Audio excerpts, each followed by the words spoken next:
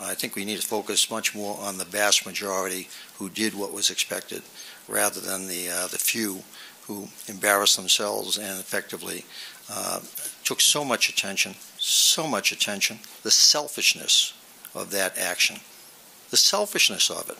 Sharp words from NYPD Commissioner Bill Bratton about the members of the NYPD who silently protested against New York City Mayor Bill de Blasio at funerals for 2 slain police officers. Many officers turned their backs during de Blasio's speeches at the funeral for Officer Wenjian Liu Sunday and the funeral for Officer Rafael Ramos the week before.